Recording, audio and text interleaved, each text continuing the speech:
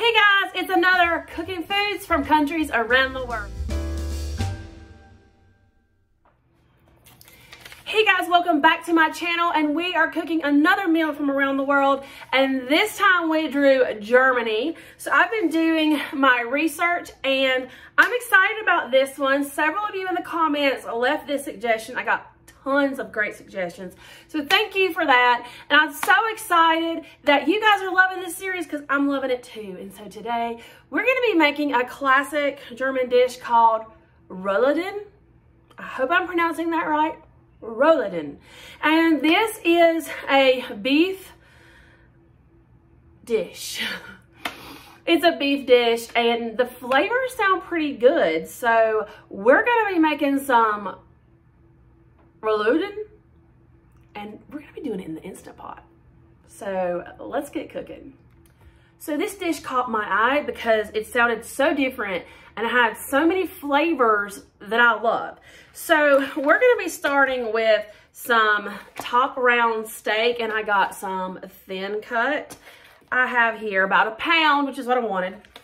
We're gonna be using bacon. Who doesn't love bacon?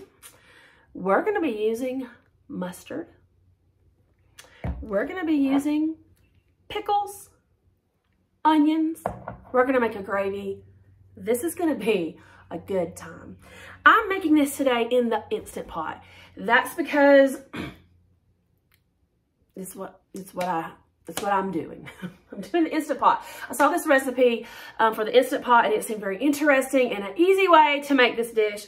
You can do this by starting on the stove and then finishing in the oven and letting it bake and roast for a couple of hours. I'm going to be using the Instant Pot, but this looks to be like a dish that a lot in Germany will eat for like a Sunday dinner or something like that. And so I was just really intrigued by the pickles and the bacon. I mean, pickles, bacon. Like, I love it. So let me turn you around, show you what we're gonna do here, and we're gonna give this a taste test when it's done. We are gonna start by prepping some onion. I'm gonna be using one sweet onion here. So let me go ahead and get this started.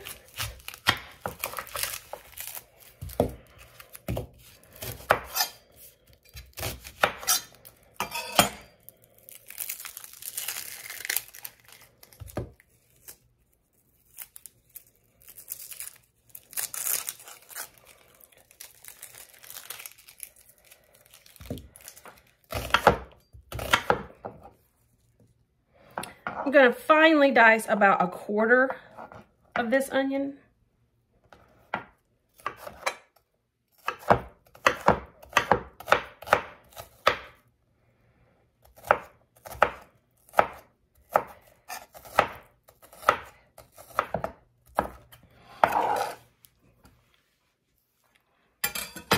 Then I'm going to rough chop this much.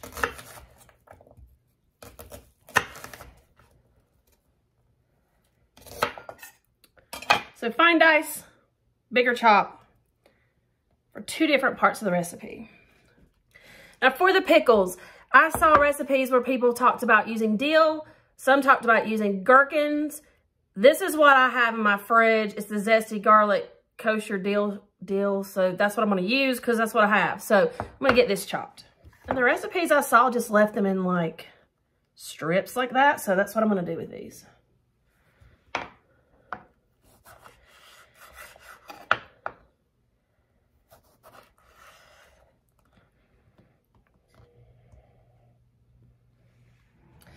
I'm also going to be needing some bacon, so I took 4 slices of bacon, and I'm just going to cut those in half.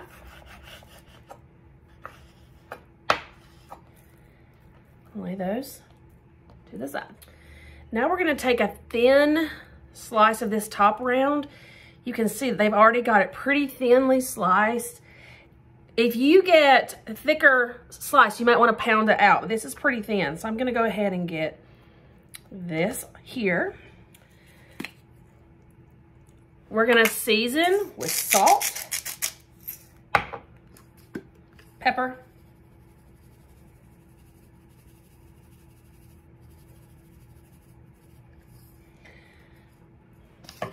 And then we're gonna be spreading some mustard. I actually just remembered that I have some Dijon mustard in my fridge.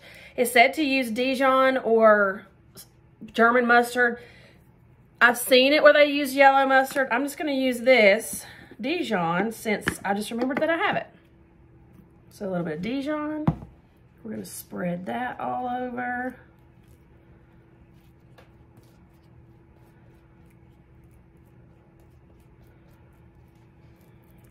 I think I'm gonna put a little bit more.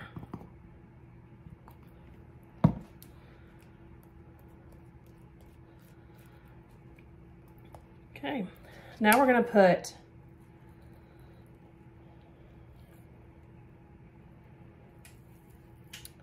one of our slices of bacon on one end. We're gonna take some of the finely diced onions.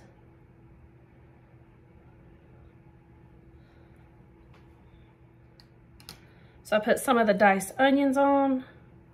I'm gonna put 2 of my little pickles here. All right, let's see if I can do this. I think I want to spread my pickle out a little bit. Let's do that.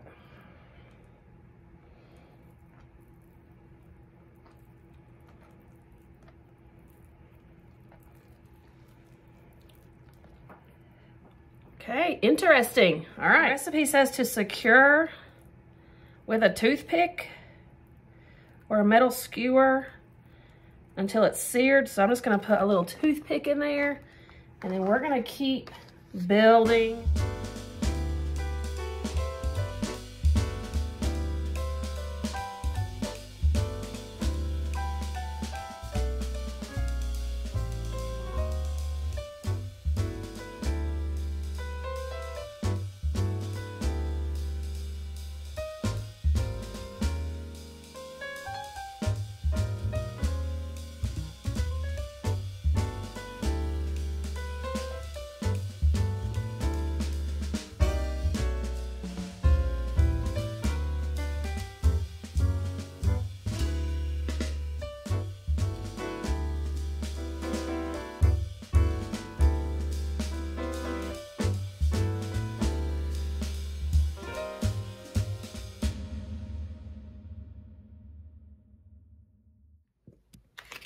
Here I have 8 of those rolluden, I think that's how you say it, ready and rolled.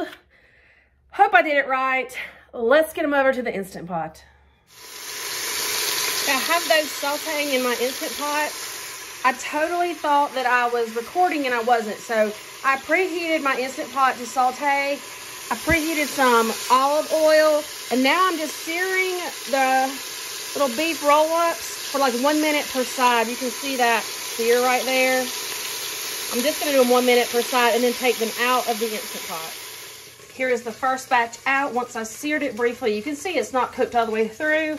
Let me get these in and saute those as well. I do wanna say that I apologize for the filming when I'm showing you the Instant Pot. My tripod isn't tall enough and it doesn't work with my kitchen layout to use the tripod to show my Instant Pot. So I try so hard for it not to be shaky, but I'm trying to film one hand and cook with the other hand, and then I try to edit it out. But I apologize, and it is my goal this summer to find a tripod that will work, or a setup in this kitchen that will work better when I'm actually at the stove or working with my Instant Pot.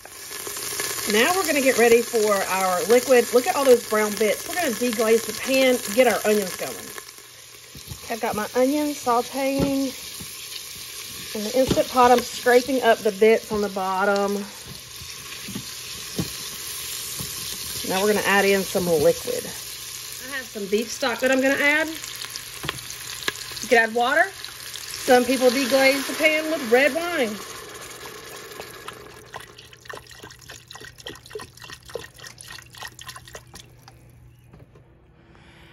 I did read lots of versions of this recipe, and there were some that use like celery and carrots and all of that into this broth part. There were some that put cranberry sauce. I saw some grape jelly in a recipe. All kinds of things going into that sauce. I'm keeping it simple, folks. So I'm just gonna wait for those onions to finish sauteing, and then we're going to get those seared meat rolls back into the Instant Pot, and I'll tell you how we're gonna finish it off. Now that we have our onions sauteed, our beef broth in there, I'm keeping it really simple. I'm not putting anything else. I'm just going to be adding back in these raludins. Oh, I need to know how to say that. I'm just gonna put those back in there.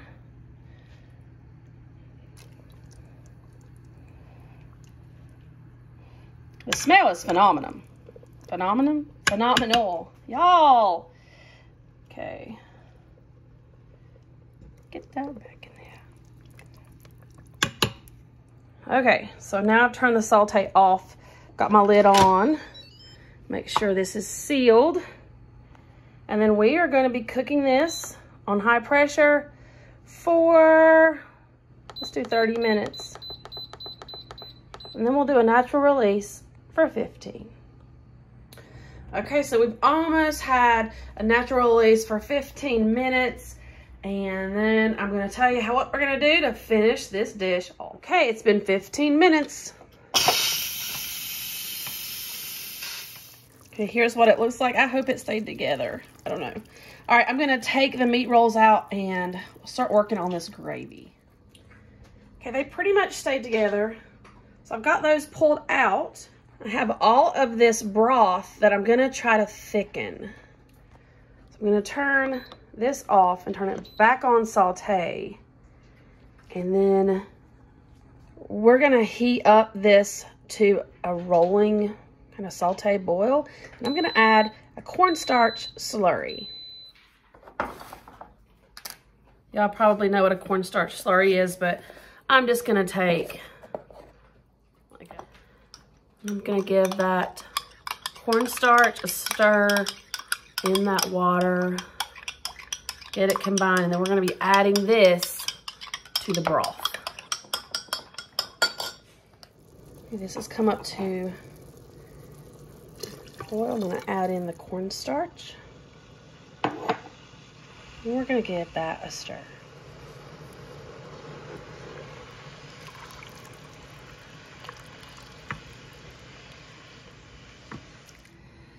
All right, here is that raludin.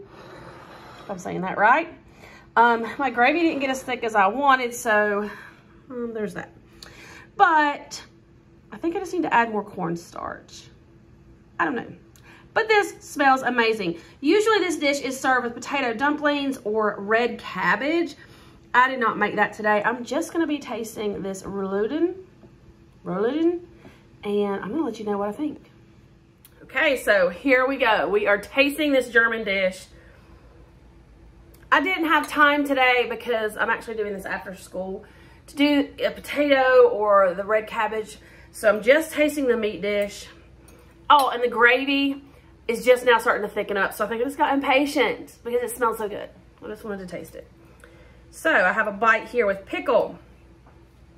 I hope it's not too hot. With the pickle, the onion, the bacon, the mustard. Oh, it's dripping. Here we go.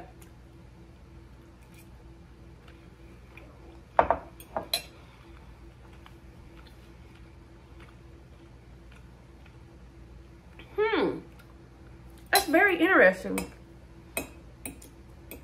Because the pickle and the bacon, in my mind I was thinking it was going to be like crispy. It's not. It's soft because it was done in the pressure cooker. I don't think it would matter if you baked it. I don't know. I've never tried it baked, but the meat is so tender and the flavor is there. Let's see. Let's try another bite.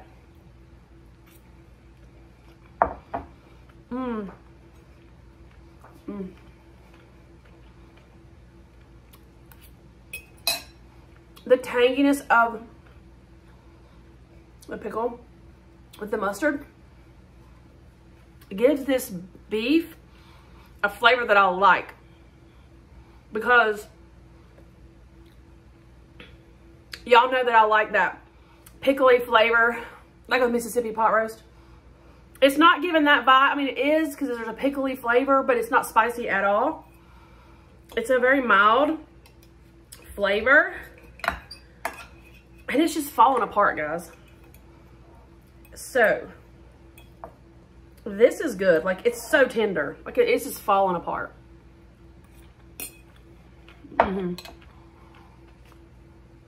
That's good. That's really good.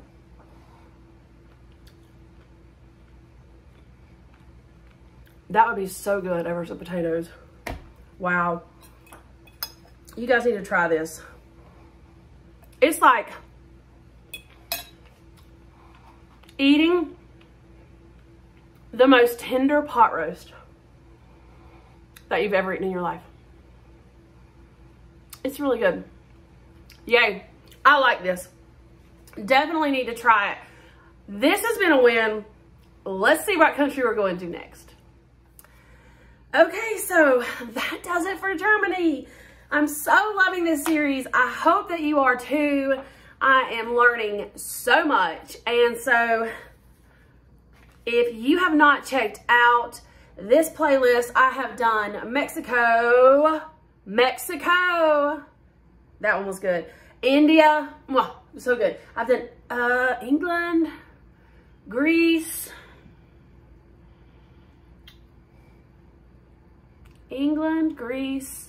Italy, Mexico, India, now Germany. So if you like this series, please give me a thumbs up and smash that subscribe button. And y'all, we are down, I think, to 6 countries. So let's see what country we're gonna be cooking from next. All right. Ooh, this is a good one. This is another good one, because this is not something that I'm real familiar with. We are gonna be cooking food from Spain. Yay, I'm excited about this one, because you know from my last video, I love Mexican food. I love the flavor profiles in that cuisine. And I've always been very curious about the difference in Spanish food versus Hispanic food. So if you've got any suggestions, I love getting your suggestions, because it gives me a jumping off point for my research. So be looking forward to a recipe from Spain coming up soon. Again, I hope you're enjoying this series. I am. It is tasty, it is educational, and it is fun. And so until the next video, guys, bye.